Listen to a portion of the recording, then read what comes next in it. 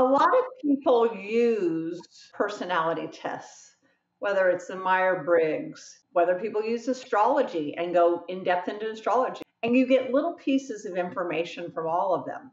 But when somebody has said to me, "Gosh, your brain works so fast, you process so many details, you hold so much information, you're so positive, you're so driving," none of the personality tests really go into that. And when somebody says, "Why are you so positive?" I'm like, "I don't know. I was just born that way." Well, then you look inside the DNA and you see that I have the tendency to produce a lot of serotonin and it stays around. Oh, okay. Well, I might get my world rocked and I need to take a step back because I get overwhelmed, but then I can jump right back in. So I'm very good in emergency situations because I don't panic in them, I function in them.